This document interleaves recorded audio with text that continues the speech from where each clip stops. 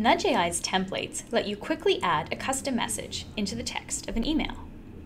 In Gmail or Outlook, simply start composing an email, and then click the Nudge.ai icon on the bottom right. You'll see all your template options, and just select the one you want to add into the body of your email. You can also search for a template via the option at the bottom. To create a template, click the icon and then select Create Templates.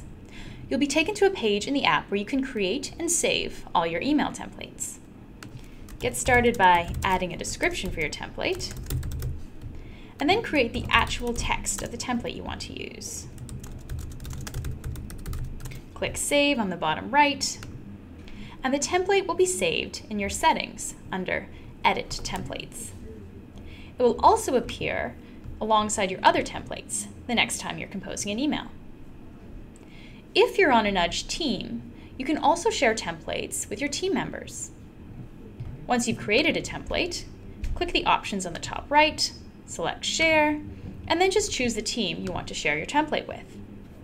It will then appear as an option the next time your team members are crafting an email. Get started by creating some templates of your own and start saving time while emailing.